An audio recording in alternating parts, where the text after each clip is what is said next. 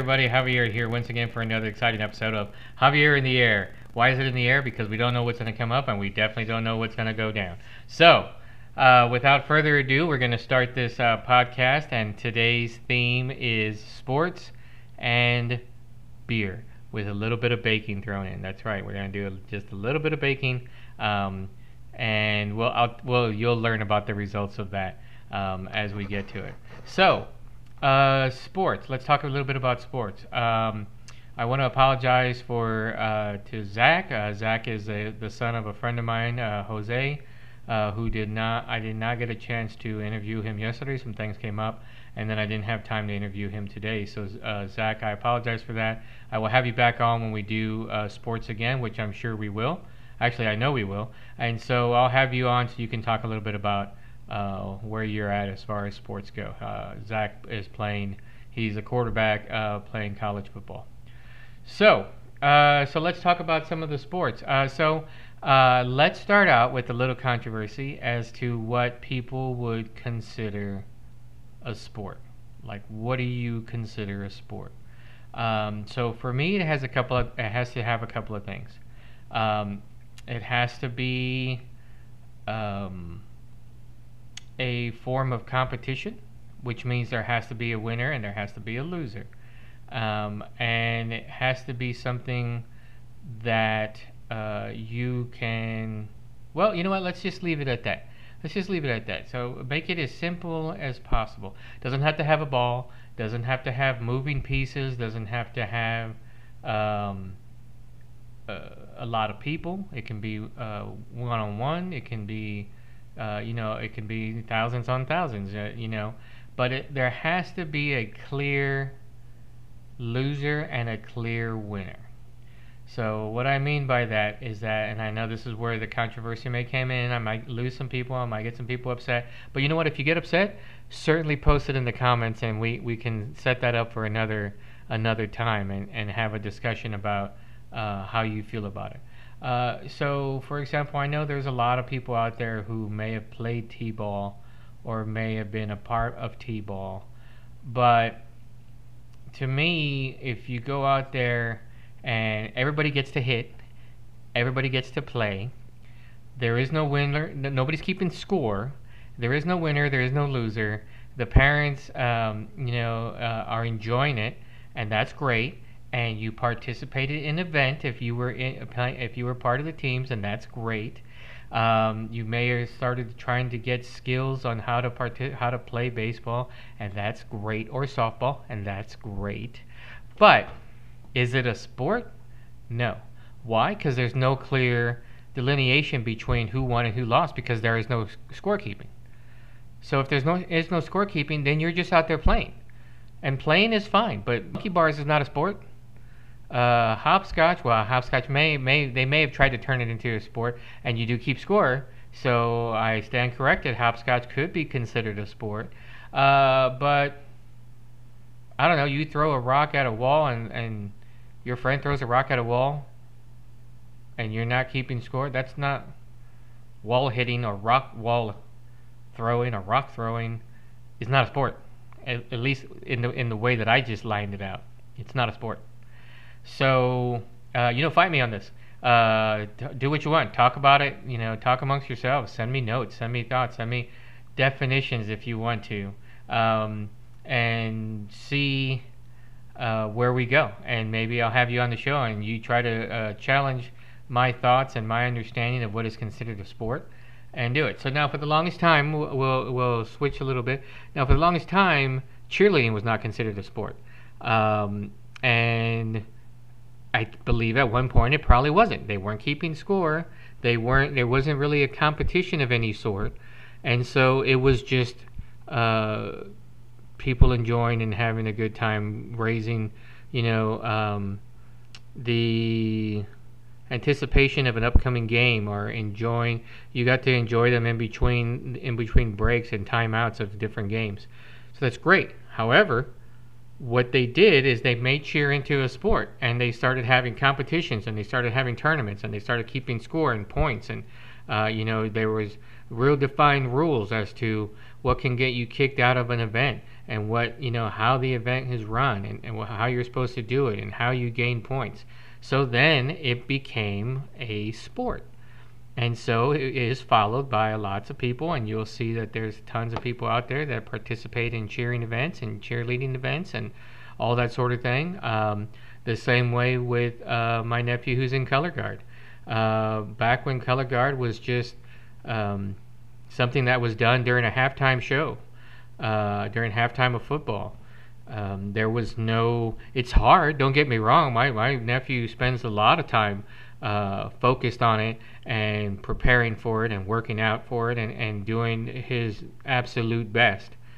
But back in the day, there was no competition. There was just you did it and the other team did theirs, and hey, that's all. We all go home.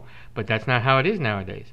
Now there are a lot of competitions for color guard, and you earn points, and they don't get points, and maybe you win and they lose, or they win and you lose. But that makes it a sport. That makes it become a sport. When you're having to keep score, when there is a true winner and loser, and look, I feel like I'm getting touched or blessed by the sport gods because the sun's coming out and hitting me in the head. So anyway, fight me on this. I challenge you to try to convince me otherwise. And you can certainly send me your thoughts, post your thoughts in comments into my YouTube channel on this podcast, or send me a direct message on Facebook, and maybe we can get a panel discussion going about it and see where everybody lands. So, okay, so I didn't get anybody this time because I ran out of time. But what I want to talk a little bit about sports is kind of like what we've been doing with a lot of the other podcasts, with music and with movies and that sort of thing, is that not everybody, but for the most part, most people have memories that are triggered by certain sports. Did you like to play basketball as a kid? So when you go out and watch basketball, or you watch basketball on TV, or you hear somebody dribbling a basketball down your street, does it trigger fond memories of things that you did as a kid with basketball? Does it trigger anything else? Does a ping pong, hearing the ping pong table, does that bring back a memory with you? Maybe you used to play ping pong with your family as a kid. I have a ton of memories centered around sports. I've been participating in sports of one shape or another since I was 5 years old. I was part of I'm bragging here, I was part of the city champs in San Antonio for my age bracket in summer of 1976. I have a gold medallion to prove that. Does anybody else probably care about it? No. Does, like, most of the people that I play, do I even know the people that I play with anymore? No. Does it matter? No. Is it a fond memory that I have that I'm always going to cherish and I'm always going to have with me for as long as I live because it was a fantastic time? Yes. And also, I was the tallest in my team. So that should tell you something. Those of you know how tall I am, that should impress you right there. I had a growth spurt from like 3 to 6. And most people did not. I didn't have much of a growth spurt after that, just a little bit, and I moved in different positions of basketball as people got taller and took on the place, and I became, all the way down to a point guard. I went from center down to point guard. So that should tell you. That's all the positions in the book. So do you have fond memory like that? So think about it. Take a few moments after this podcast and think about some of the fond memories that you have playing sports. Maybe you just went out and threw the ball with your father and mother, and maybe that's all you did, but it's a fond memory, and so it brings back memories. I have tons of every sport I ever played. I have tons of memories about, fantastic, funny memories about the time that my father took us to a baseball tournament, and we shoved 28 people into a Gran Torino. 28. That included the trunk of the car, and that that's a whole other thing. I mean, I think we were even pulled over at that time by the police. They let us go because they realized that we were trying to get there. Um, Huge teams. Maybe you played in CYO. I know I did. And we were in a fair to Midland, neighborhood. Middle income to lower income, and we had a lot of people, which is why we had these big teams. My father was fond of just pulling anybody in. That guy shooting the ball over there. Well, let's get him on the team. And so that's what he would do.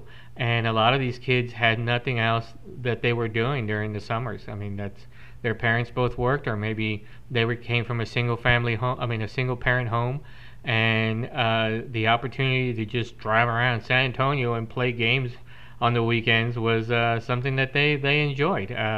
There was no. I know this is hard to believe for some of you people that are listening. There was no cable.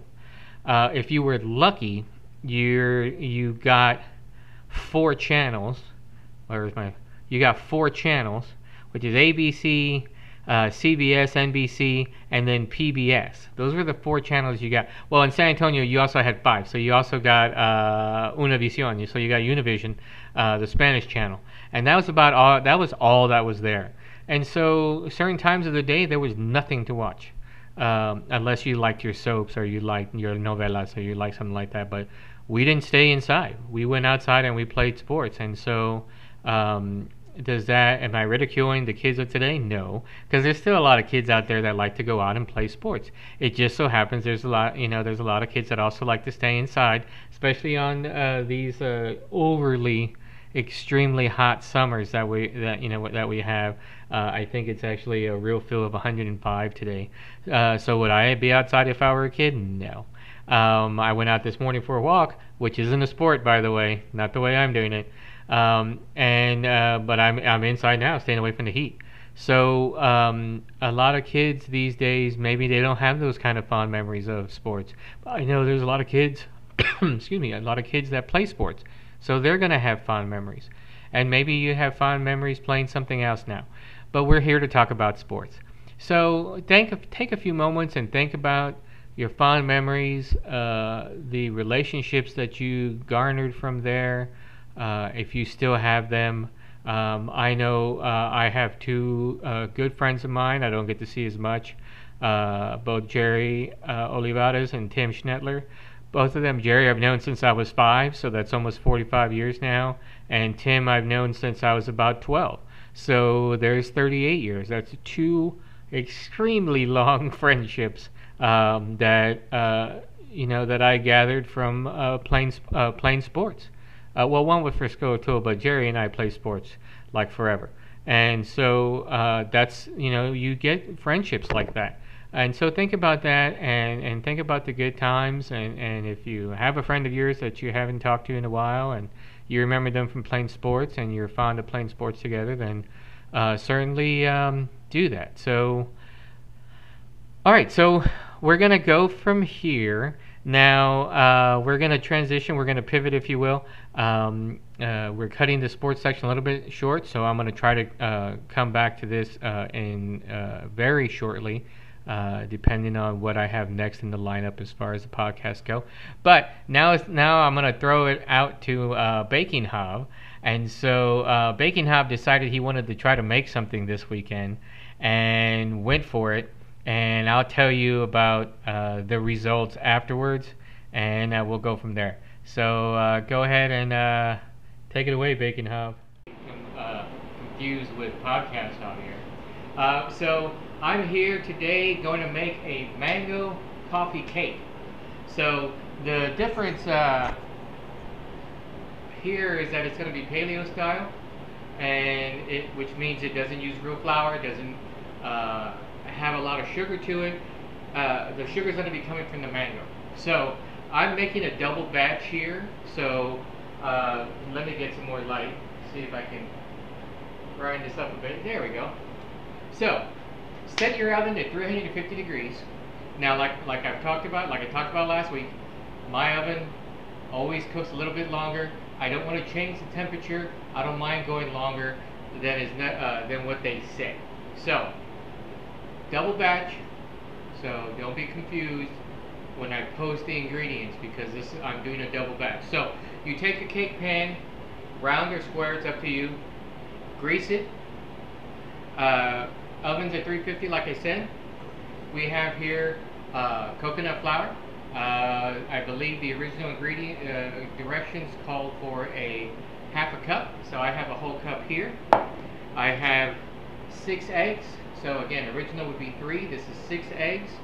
A whole can of coconut milk. Any kind will do. Again, this is double batch. Original calls for a cup, which is 8 ounces. So you don't have to do the math. You're welcome. So I'm gonna come over here, and now before I got everything else, I got everything prepared.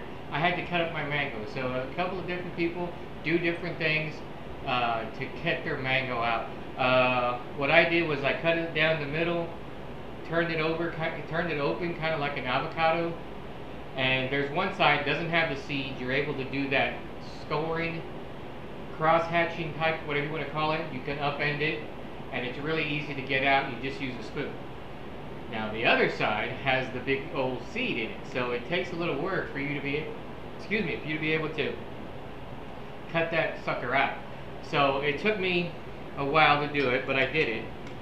And so now what I'm going to do, I'm mixing the coconut milk and the eggs up a little bit.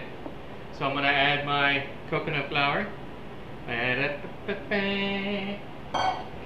going to just give that a good mix to get it incorporated a little bit. Not too crazy. You don't need to beat it to death because it is basically a cake batter. But I want to get some of the dryness out before I add any dryness, meaning just the flour. I want to mix it in a little bit before. And by the way, this is my first time trying this one, so you're experiencing it with me. We'll see how it goes. I hope you've been enjoying the podcast. I know podcast Javier has really enjoyed doing it and doing them, and he will continue to do so.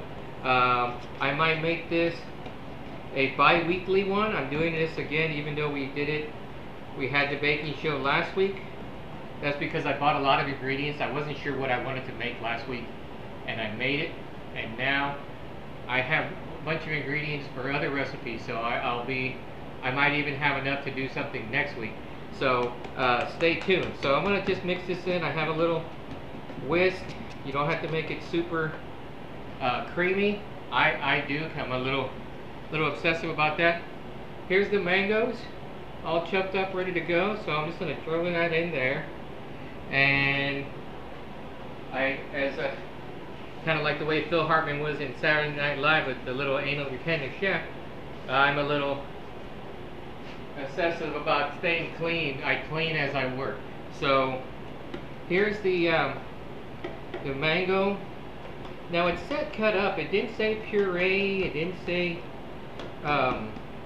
anything along those lines. So I'm not sure how this is gonna work. I might need to get out the bigger spatula. So here we go. Voila, got out the bigger spatula hanging from my kitchen. So as you see, as you may or may not, I mean you can see that here. It's definitely getting a cake-like batter appearance. I am going to keep at this for a little while longer. I know it's kind of boring for everybody. So once again, I appreciate you being patient with me and checking it out. If you have the opportunity, I've been cooking on and off for years now, doing paleo style, which is really just a way of saying I'm eating cleaner. I want to do something that I know will help reduce the sugar intake and reduce my flour intake. Not that I have any problems with flour sensitivity or gluten sensitivity or anything like that. But my brother and I decided we wanted to do it, and we've been doing it on and off for years. And so it's really good. Really fantastic. I know I just coughed into that, but don't worry about it. It's fine. So here we go. I have the consistency that I really want. I mean, again, if you're kind of anal retentive about it, you can blend this with a blender, hand blender, or in a regular blender. Mix it up so that you got it. But I think it's going to be better if it has little chunks of mango in it. So I'm going to go ahead and put that to one side.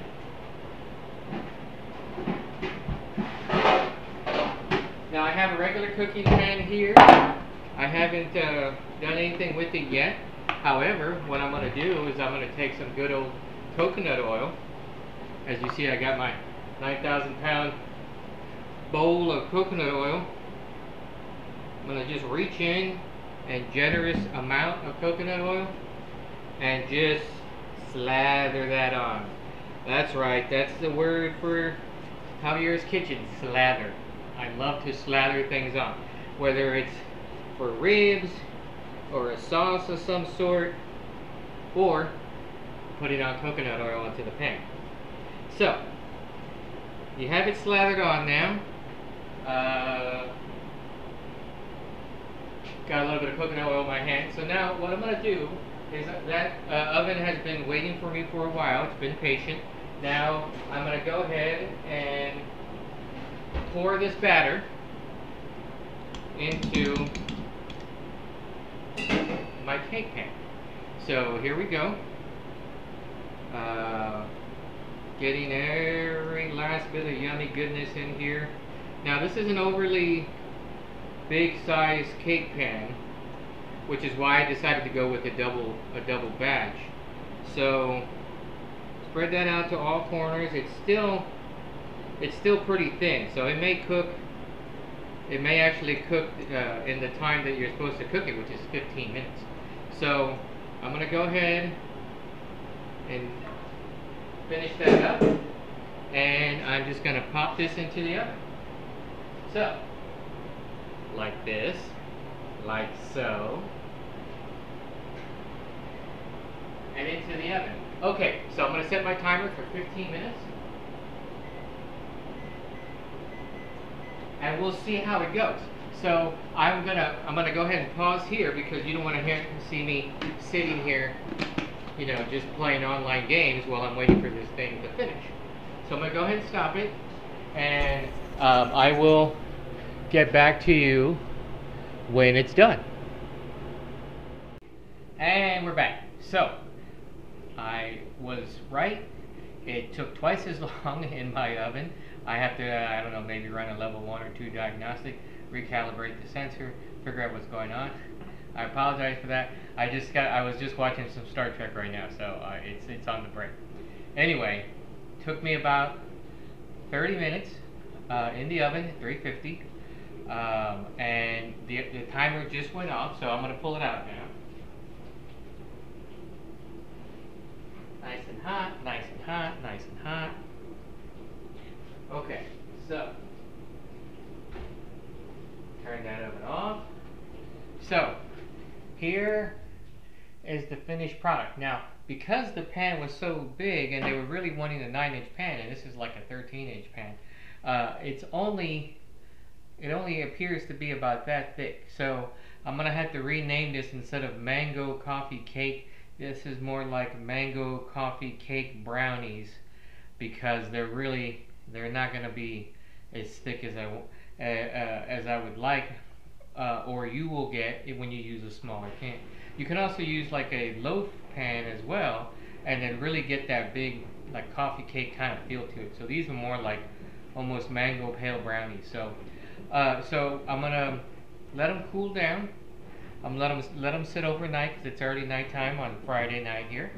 And then I'm gonna have some people hopefully try them tomorrow in the morning, and let me know what they think. Maybe get a little video bite of them.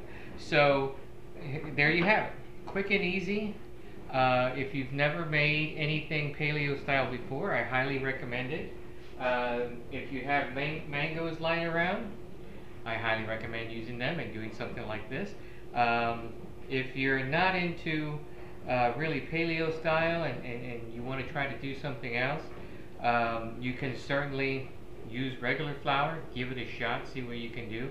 You could also try something like a regular cake mix, and then just mix in the mango at that point, and try it that way. Now, this also did call for putting slivered almonds on top if you want. You can heat up some coconut oil, put the slivered almonds, and then kind of pour it on top.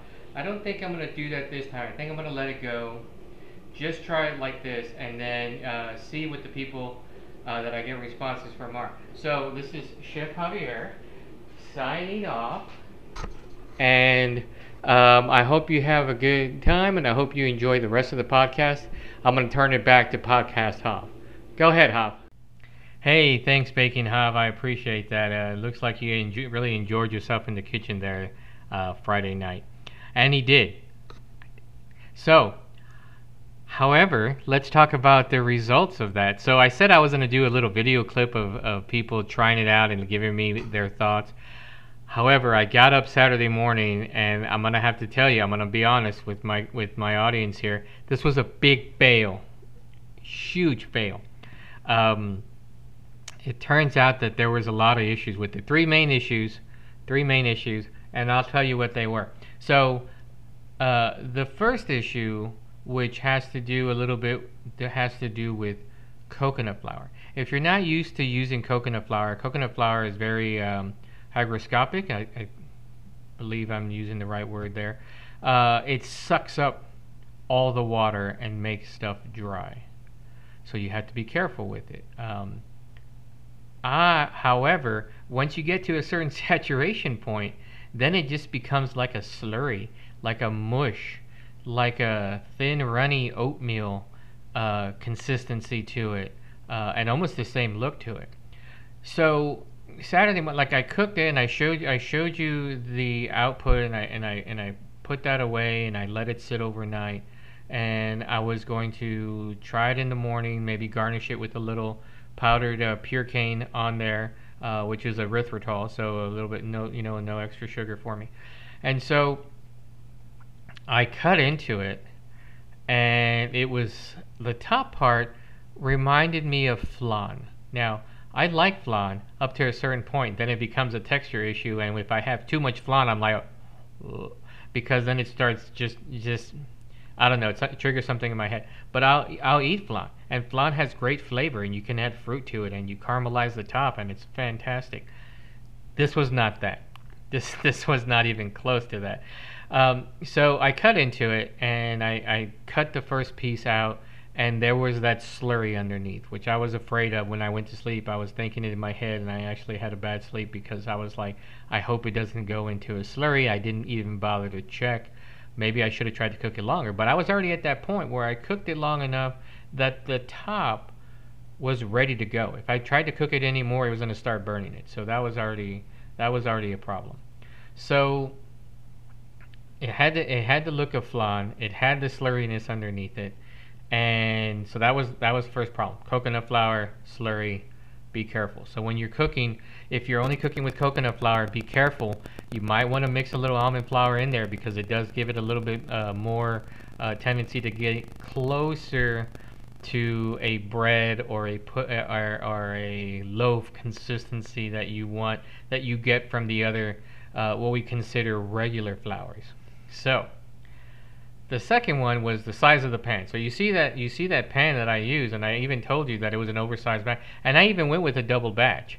So the problem with the the saving part of the double batch was that pan was so big because it called for a 9-inch pan or a loaf pan, which I had both, but I was like, well, I'm really wanting to see if I can give this out to family and neighbors and James and Julia and stuff like that. So I put it into a 13-inch pan, which was way too much. So it went down to this. Now, of course, that meant it cooked more evenly. So I think if I would have had this with the coconut flour into like a loaf pan, it probably would have been so mushy at the bottom that I would have had to keep cooking it, or baking it rather, and it would have just burnt that top off, and then it would have been a throwaway anyway. So that was number 2. And now number 3, even if not using a lot of sugar in there, I expected there to be flavor from the mangoes, and mangoes are very flavorful. I love the taste of mangoes. I was, I could smell it as I was cutting the mango, so I know there was flavor and taste there. This tasted like nothing. Absolutely nothing, people. It was the weirdest thing. I even went and tasted something else right after to make sure that I didn't have La Rona, but I didn't have La Rona because I could taste everything and I could smell everything. This simply had no taste. It was odd. So I chucked it in the bin. I gave it up. I said nope. I'm not gonna try to force this on anybody because they're just gonna be like. Ugh. So I went ahead and chucked it in the bin. It's gone. So now you've seen Javier do a success last week and a failure this week. So you're not always gonna have a win in baking, even though it's not a sport. Could be a sport, but the way I'm doing it, it's not a sport. So you're not everything is a success. This was a failure, and so I'm gonna move on. I'm gonna try cooking something again, maybe next week. See if I get it right, and then see if I can press it onto my friends and see what they think about it. So so that's it for the baking this week. A failure. Okay, so the next thing I'm going to do is now, for those of you who don't like to continue on, you can go certainly hit stop. Shame on you, though.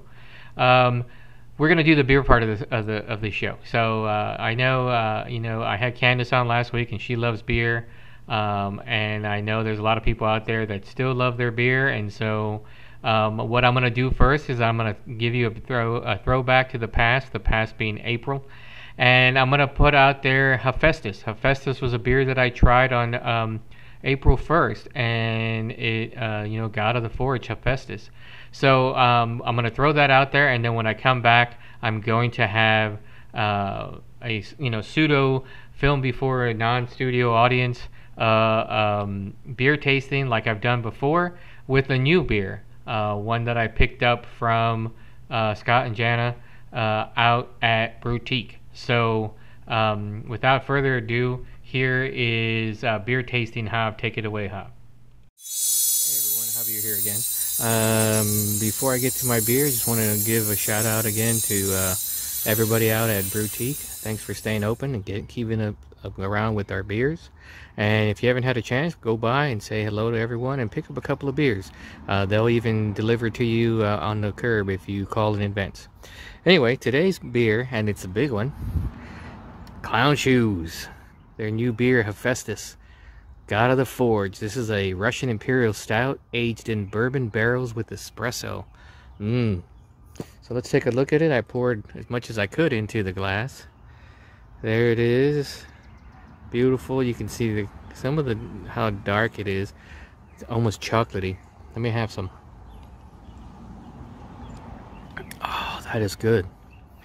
Really good. You can really, just a little hint of the bourbon from the barrels in there. Definitely it has a coffee taste to it. Good. Little bit of a coffee smell as well to it. Really good. In fact, I'm going to go out on this one and I'm going to give us 5 on this one. And 5 on that one. And so we'll do this again tomorrow. Thanks. And we're back. So that was old beer review, Hav, from 4 months ago. Now this is new beer review, Hav. I talked about these guys before. This is Einstück. I hope I'm saying it right. I'm trying to see if I can get there's the Einstück on there. Beer. There, that's probably best way to do it. Einstück. This is their lime and juniper pills. So I've never tried this before. This is the first time trying it. Thank you, Scott and Jana out at Boutique, for remaining open and allowing me to find beers like this. I really enjoyed the other Einstück that I had, and I even reached out to them. Maybe one of these days I can actually have them on the show. This is Icelandic. It's really interesting. You see the bottle there. It's got a good look to it. So um, let's try it out and see what we get out of here. So it's a Pils, which those of you who may not know what a Pils is, look it up. Already I can have that nice Pilsner taste to smell to it. Get the last of it in there.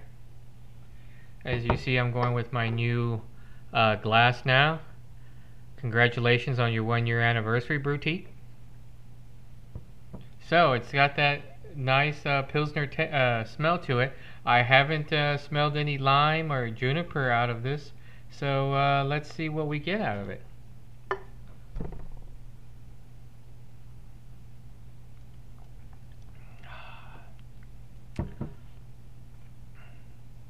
I'm gonna have another drink before I say what I want to say. I'm gonna give this another taste.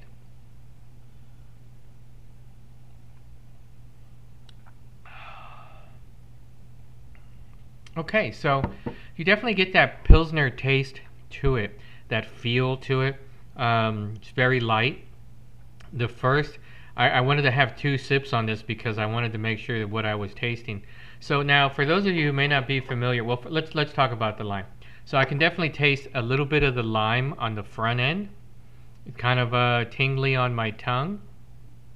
But then right after that, you get the taste of the juniper. For those of you who may not know what juniper berries are, and your only reference to it is Monty Python's Life of Brian, juniper berries are what gin is made from. So, at least old school original gin from juniper berries.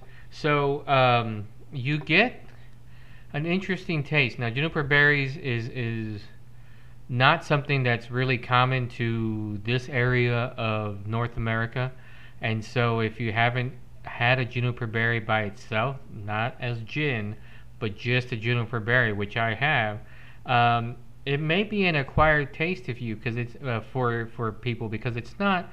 I've never found it to be as sweet as some of the other berries. Even raspberries are tart, but then you get a little bit of sugar underneath it. It's not bad. It's good. It's a very interesting combination. I'd love to hear from Einstück as to how they decided to go with lime and juniper at the same time. I mean, I know with gin, I mean, I could see the lime being a wedge of lime in on any gin drinks, but I wouldn't think of it as part of a beer. Goes down very smooth. You still, even after a couple of minutes of letting it air or oxidize out in the open, you still get that nice bit of lime in the beginning and a little bit of juniper at the end.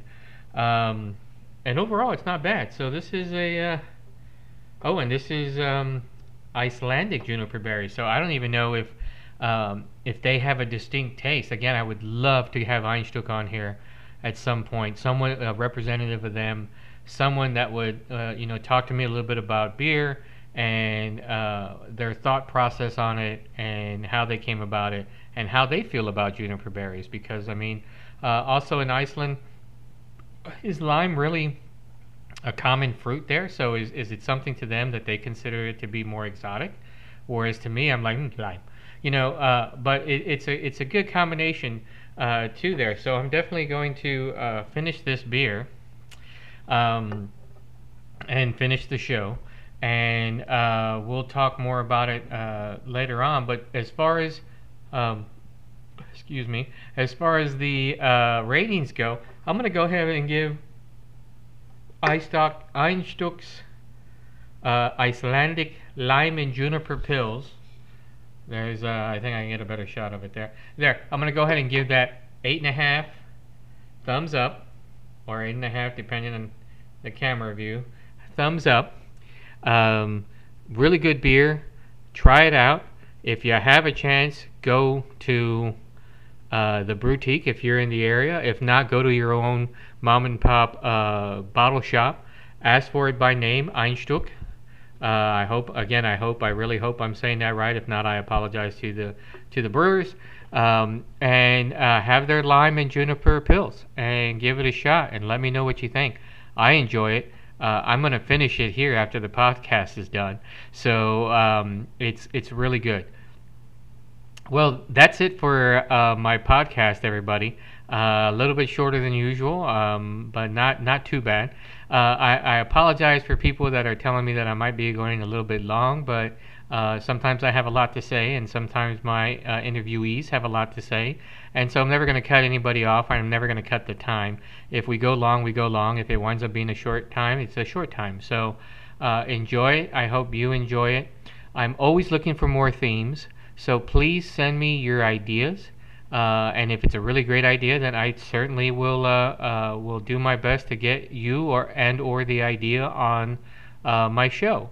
If you haven't already, please subscribe to my YouTube channel, Javier in the Air, on YouTube, and you'll get notifications of when it comes out, which is usually Sunday night. I have everything all together and I get it out there on YouTube. Anything, remarks, comments, thoughts, ideas of where I should take the show. I am planning to have some holiday special shows. There's definitely a Halloween one planned or in the works. There is definitely a Thanksgiving one in the works. There will be a Christmas one in the works. But I'm looking to see what other people may have that they want to try out. I will be trying my best to get new and interesting guests. Coming up in the next couple of weeks, you may see an interview with Scott and Jana from the Boutique. I know I talk about them all the time to death, even in some instances, but they're a great couple. Have them on here. I want to start having a panel discussion. Just pick a topic, and I'll have 5 or 6 or 7 people on, and we just kind of shoot the breeze about that particular topic. Maybe I might get one of them to present a topic, and then we can all hash over that. Certainly, I would be totally up for that. So, any thoughts or ideas or comments or anything at all, please leave them in the YouTube comments on the podcast, or send me a direct message on Facebook or anything like that. If you have a local business that you want me to tout, please let me know, and I'll get it out there. Local to me, local to you. Local to the world, however you want to do it. I still have some other ideas that I'll be coming up with, and so we'll see how everything goes. So I hope everybody has a good week. I hope you've learned a little bit today. I hope you had some fond memories of sports. Think about them after the podcast is over, and maybe it'll bring a smile to your face, which I hope this podcast and those memories will. Like I said, Einstück. If not, try out Hephaestus. And I will talk to everybody next week. Have a good one. Bye now.